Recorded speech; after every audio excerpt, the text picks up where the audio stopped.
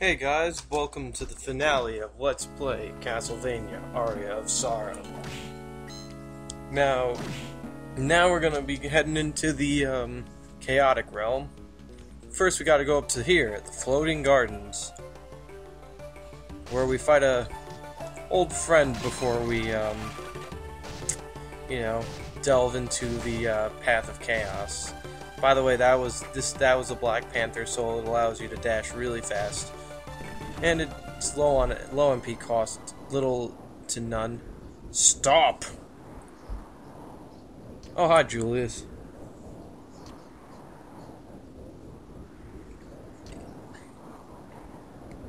Yep, you are a Belmont. Makes sense. Welcome to die. Yeah, Julius is quite a fight. He's pretty much like any other Belmont. He uses a whip, sub-weapons.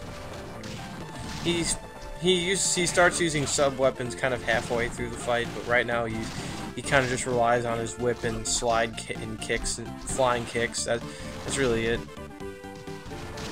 One of the best weapons he uses is the Flame Demon Soul. Can do a decent amount of damage to him. I find it to be very useful. And it keeps me at a good distance, too. Like, hitting him with your sword will not do as much, usually, more often than not. But yeah, he's not the hardest fight in the world, truth be told, but he's no cakewalk. So, best just keep away and throw fireballs, so... He will start mixing up, yep, he's, like, there. When he does that flying jump, he has like kind of an invisibility frame, I guess you could say, where you can actually jump through him and avoid the attack if you time it right. I do it a few times, so you'll probably see it more. Anyway, every time he kind of like wails in pain, you know that he's kind of getting that much closer to dying. I wouldn't say dying, but well, we'll see. Oh, and he also does that Akuma-style teleport, because I guess he can?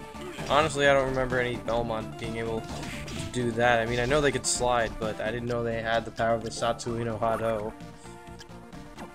But whatever the case may be, Julius never had his game, so I guess we could assume that he has the Satsui no Hado, which wouldn't really make any sense since he works for the side of good.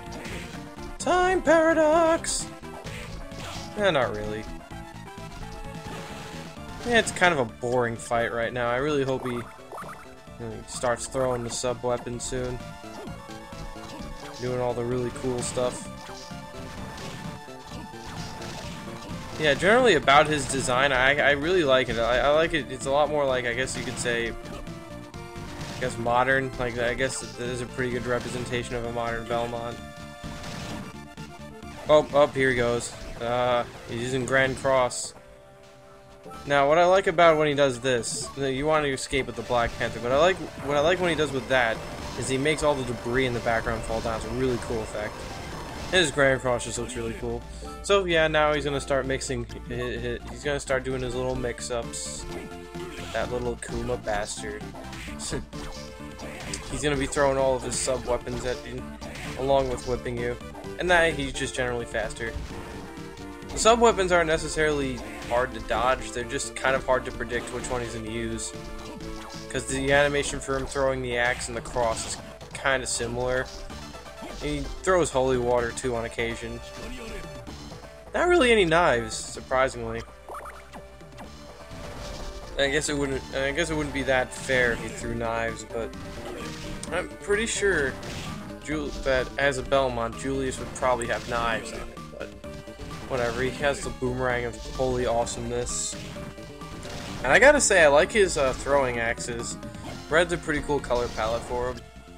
And there he went, throwing the holy water. Honestly, not that hard to dodge, as long as you just jump over it. Can do a lot of damage, like if you actually do touch it. So yeah, I'm pretty sure we're almost done fighting him. how to use some wind up to use more fireballs. See, I could fight fire with fire. I get it. Yeah, I know that was terrible, but we won. I've had enough. I can yell too, caps locks. So he's holding back on him. He knew he was Soma, so I guess he was giving him a test. I guess you could say a loyalty test. I'm not even sure. Maybe a test to see if he can actually beat the chaos. And that, by the way, is kind of an interesting thing that he brought up there. That's actually another ending I found out, and I will be showing that, so join me in a second when I restock on potions. And Julius miraculously disappeared. What do you know?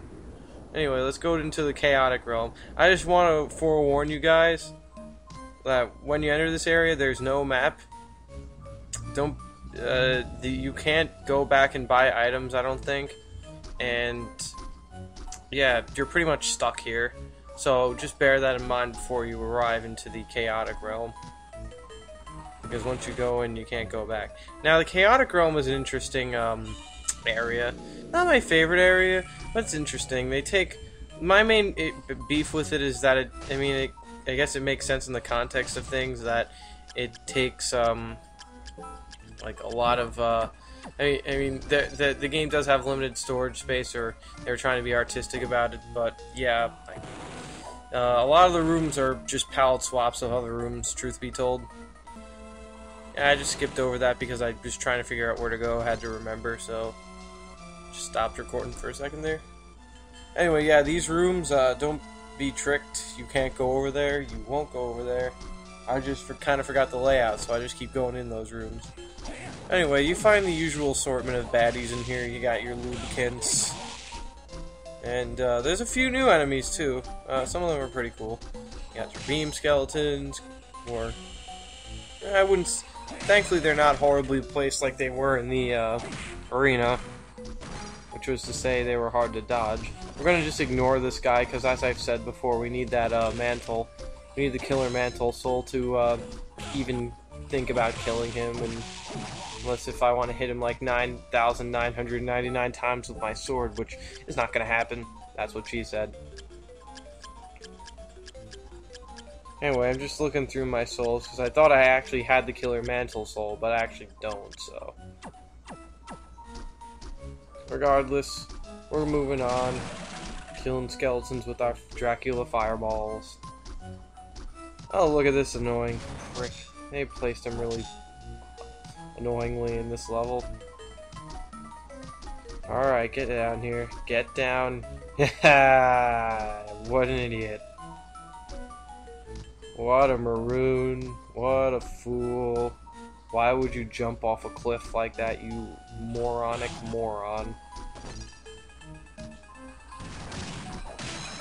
Well, then again, he doesn't. He is basically just an animated set of bones. I guess he doesn't really have a brain, or does he? It's something I never really knew. I'll let you think about that one. Do skeletons have brains? I'm guessing not, but hey, that skeleton has a cross on his head for some reason. Yeah, some reason. And the gladiators are no longer as much of a threat to us, since we can just hit them with our Uber sword and our awesome fireballs. I mean, they're still annoying, but they're not as annoying as they used to be. Honestly, this sword just makes the game so much easier, as I've said before. And even the last boss, as annoying as that thing is, it makes... You'll be thankful that you have it for that boss, because then at least you'll stand a chance. Yeah, I'm just telling you right now, I am horrible at this area. You see me do relatively well in every other area, but I don't die in the area, but it's just a pain in the ass. I think I did better than I usually do here. They put a lot of nasty enemies in, like this giant skeleton. Well, he's relatively easy to beat. But yeah, they really put a lot of nasty enemies in this area, like Alistor. Oh god, this guy. Hey, got level up. Nice. Yeah, this guy's. I thought he was dead for a second there, but yeah, basically, this guy's kind of like this one other enemy we saw before, which was like an invisible fencer, however with a bigger attack range and more health, and a lot more damage. Alright, I think he's dead. So, let's move up. And there's nothing there, as I expected. Yeah, you can't get hurt by Alistor's shadow, much like that ghost fencer. But yeah, let's move on down. I can't believe we're still fighting slimes at this point. Those things are barely even a threat to us anymore. Why are we still fighting them? Yeah, they kind of threw in like a bunch of a cavalcade of different enemies in this area, and that, I guess I could see why they threw them in there now, because I got poisoned. Yep, this was like the room before the Chimera, and the save room's even in the same spot. Yeah, this is a pretty linear area. There's really not that much branching off. There's really one straight path, maybe one or two rooms to the side that will actually have something. Whoa! And that Mimic certainly wasn't it. But yeah, all the rooms are structured in a linear kind of fashion. You go from point A to point B. There's one path you take to the boss, not multiple. Since you really can't go back, I guess it makes sense. And we got 2 kills for 1. Nice. Ah, look at this. Satan Mega Level 3. And you are dead, Satan Mega Level 3. May you never return to this world again. And that wasn't a mimic for once. Thank you, game. Thank you for actually showing mercy on me and giving me money at a time I don't even need money. Because I can't even go back to the shop and get anything. Thank you, game. You're being considerate to me. Not giving me any potions and giving me money instead. I just think that's dumb design. I don't know. So yeah, let's I was trying to figure out if I could get up here without I could you know, I need to put on the Skula Soul. There we go. Now we can go underwater and doesn't afraid of anything. Triton only does like 1 damage to us now. That's great. And these fish heads aren't as much of a threat anymore, which is awesome. Like, it's fun. It's fun to just go back into the areas with all your souped-up equipment and souls and just wreak havoc on all the pathetic little enemies that think that they can stand a chance, but they really can't. Like, it's hilarious to fight giant enemies that used to be like a pain in the ass, but now you can one-hit them. Yeah, now we're gonna climb up this little cavey area and end up in this room where there's a succubi, and it's a dumb succubi because she's not moving anywhere and getting hit by my sword, which can apparently penetrate through flooring of an elevator. I'm not gonna question physics in Castlevania though; they pretty much don't exist. All right, skipping this in a second. Any second now. Any second now. No, this guy really did take a while to fight, so it will be skipped, I assure you.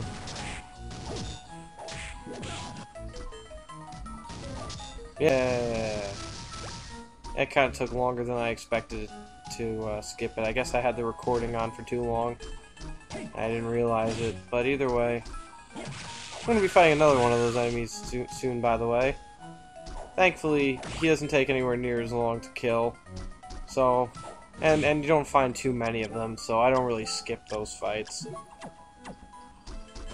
So let's fly up with our Bat Soul and go up here. Oh, it's water. At first I thought it was air. Alright, avoid the Alistor, avoid the, yeah, there we go. And here's that armor I was talking about, the Shadow Knight.